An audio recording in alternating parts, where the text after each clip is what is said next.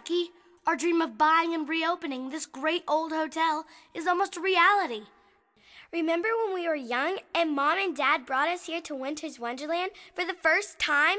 I remember how our host, Old Man Winter, and all of his staff, the Frostbites, made our stay so much fun. I can't wait to see Old Man Winter again. Mr. Frost, is Old Man Winter really coming? Well, Slick, we're expecting him. We saved him the best room in the place. Imagine building this fabulous hotel. Imagine building anything all the way up here in North Country.